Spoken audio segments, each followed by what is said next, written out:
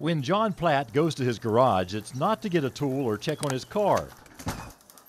He's opening the door to his man cave, which is also like a museum of music from the 70s, 80s, and 90s.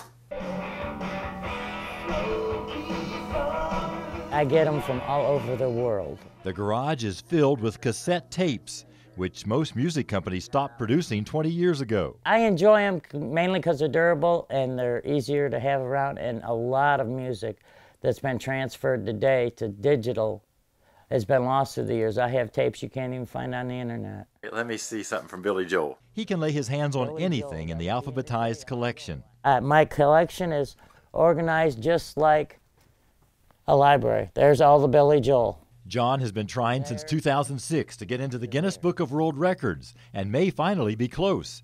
His application has been accepted. Now he just has to get a few things in order before the judges will come.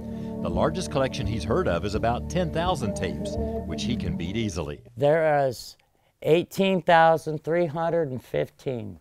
And the number is growing every day. I've never seen one I didn't want. No duplicates can be counted for the world record, no mixtapes, and everyone must have a barcode. Aha, there it is. Yes.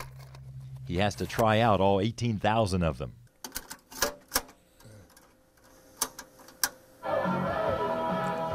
Plays perfect. And though most of us think of cassettes as being fragile, that doesn't concern John. He can get them working again quickly with pieces of tape, paper, or a cigarette lighter. And it'll hold as long as you don't bang it around. John likes all types of music, from Merle Haggard to Fleetwood Mac, Alice Cooper to Ella Fitzgerald, but he has a clear favorite. If you don't have Pink Floyd in your collection, you don't have a collection. Vinyl records have made somewhat of a comeback recently. Could the same thing happen with cassettes? I have not lost hope.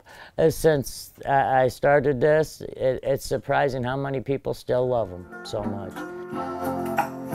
These are new tapes that have just come in. John says 3/4 of his collection has been given to him. He says keep them coming, even though his garage won't hold much more. I've already talked with friends about that. We're adding on another 8-foot section outside the garage door. In Burnside, Marvin Bartlett with the spirit of the bluegrass.